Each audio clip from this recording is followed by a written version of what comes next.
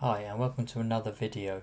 This video is just a quick review on how much power each of the USB ports within the Ioniq Electric 2020 and also the wireless charging pad. So I want to see how much power each of these produced for charging the mobile phone. So here I've split it into four sections. The wireless charging pad, as you can see now. Next we'll be looking at the main USB port within the car that you also use for Android Auto. The next one will be the USB port that's in the glove box. And then lastly, I'll be comparing it to the USB third-party charger that plugs into the 12-volt cigarette lighter. This is just a quick overview so you can see what kind of power and is it necessary if you really need to charge your phone quickly, which one is the best to use. I also, just for reference, tried different driving modes. So in eco mode and in normal mode, the power that was produced by the wireless charging pad and the USB ports did not change. So the driving modes did not affect the power that was provided to the mobile phones.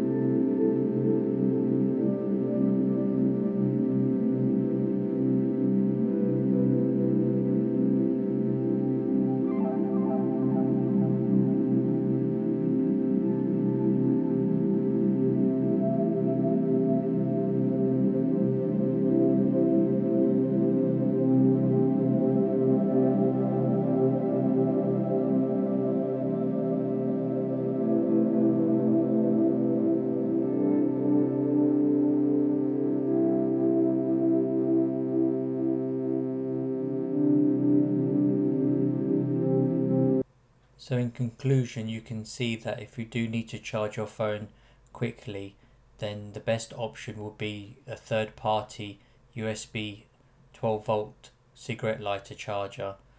These can be found quite cheaply from eBay and Amazon, and as you can see, the power does produce a lot more, and it will charge your phone more quickly. Okay, thank you for watching, and I hope you found this a little bit information useful. Thanks